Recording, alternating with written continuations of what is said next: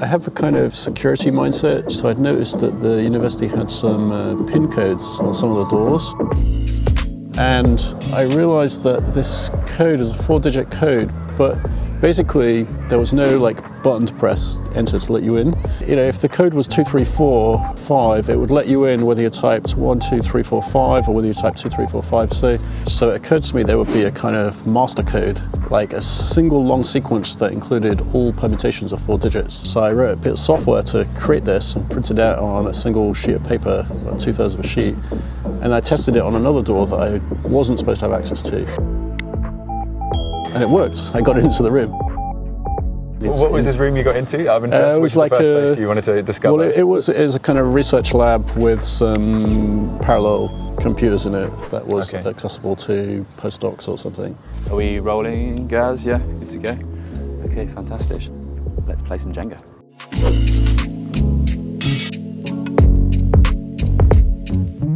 I'm not sure what the rules are, because it's like... When I played it as a kid, I think it was you were only supposed to use one hand or finger, and then there were certain things about, you know, not doing the easy blocks, but I literally went for the easiest block straight away. Okay.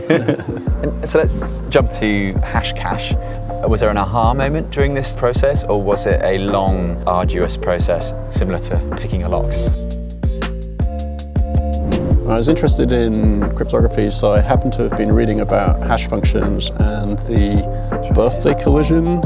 It's from the phenomena that if you have a room full of people at a party or something, there's a question which is how many people need to be in the room before there's 50-50 chance that there are 2 people with the same birthday. You know, you'd think, well, it's got to be related to 365, that's the number of days, but actually it's a lot smaller. It's like 23 people or something, counterintuitive. 23? Yeah, so it's so low. It's because the people are like pulling a dice out of a bag or something, right? So they got random birthdays, and as you get more of them, there are more potential birthdays for them to collide with, right? So overall, it ends up being a lot less than you'd expect.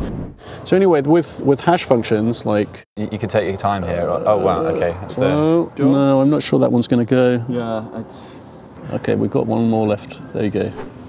So I was reading about hash functions and this birthday collision. The hash functions there are much more permutations than the number of birthdays, obviously, right? So there's, you know, trillions and trillions of permutations.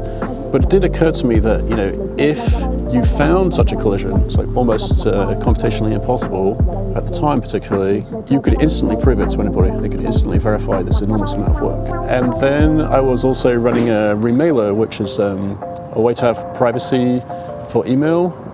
And there were people spamming through it, which was a nuisance. And because it's related to anonymity, you couldn't block their IP address or email and stuff like that, right? So I was trying to think about a way to solve this spam problem that didn't involve blocking IP addresses. So those two ideas came together, and so that's where Hashcash came from. Oh, that looks risque.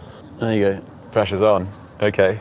So when people see a finished system like Hashcash, it looks kind of simple and elegant, right? You're like, well, that's pretty simple, I can understand that. And then their intuition is, you know, I could have built that. People were trying to make electronic cash systems from Hashcash from after that, like 1997, 1998 and so on, but it was quite hard to do. They didn't get implemented because they weren't fully decentralizable. And, you know, as Bitcoin came to adopt it, done by a massive amount of computers in 10 minutes, and that's obviously a much higher amount of work. I held my breath there. Yeah. I mean, one of the nice things about Bitcoin is it's understandable at lots of different levels, right? Yep. You know, you can understand it from a user level or from an economics level. It's surprisingly complex to fully appreciate all of it, you know, including the game theory and things like that. Well, obviously, you're very busy with satellite projects, putting Bitcoin in space. Why do we need Bitcoin in space? There's a few reasons. One is because it's cool and you can. Why do anything, right? Yeah, and sure. No, shit! Oops. I mean, I expect to lose there with the man that is, you know, building blocks better than most people. And another is that you get some kind of privacy because the receiving is anonymous. Yeah, just more Bitcoin. More Bitcoin, more blocks.